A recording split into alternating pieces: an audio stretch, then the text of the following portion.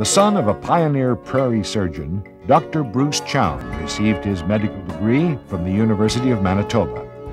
After completing a specialty in pediatrics at Columbia, Cornell, and Johns Hopkins, he returned to the Winnipeg Children's Hospital, where he eventually was named head of pediatrics. He went on to found a laboratory in the basement of the hospital to study what is commonly known as Rh disease. Dr. John Bowman is now the medical director of the Rh laboratory.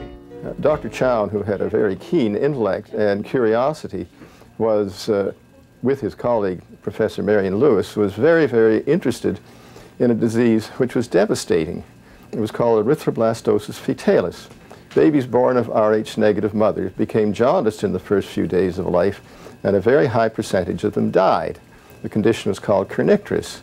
And this basically is the reason why Dr. Chown founded the Rh laboratory in 1944 to carry out research into what possibly was the cause of erythroblastosis, and if the cause was known, whether treatment would be available.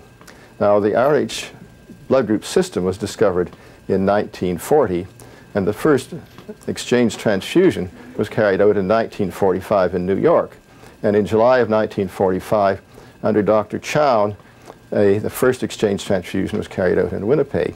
So that was the beginning of a series of events coordinated and carried out by Dr. Chown, which led to a great triumph in the management of erythroblastosis fetalis.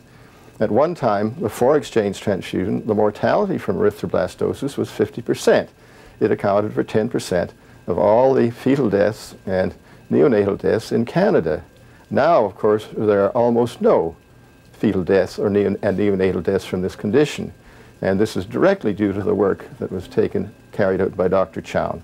And Dr. Chown, with a young hematologist by the name of Dr. Sapersky, developed in Canada, Rh immunization, which was by the use of an antibody, Rh antibody, which was processed from the plasma of Rh-negative women with high antibody levels into a material called Rh immune globulin.